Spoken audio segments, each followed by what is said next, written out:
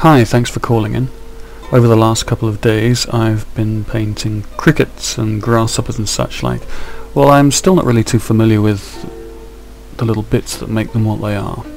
So I thought I'd spend a couple of days just studying and looking at what makes these crickets on paper. And this is all still pretty new to me, so it's pretty difficult for me to see the thing that I'm painting on paper before I paint it. I suppose that comes with time and practice. So I've done a very raw sort of sketch initially so that I can at least get in proportional to what a big old fat cricket should look like. Anyway, this is it, and I enjoy it a lot. The learning curve is incredible, and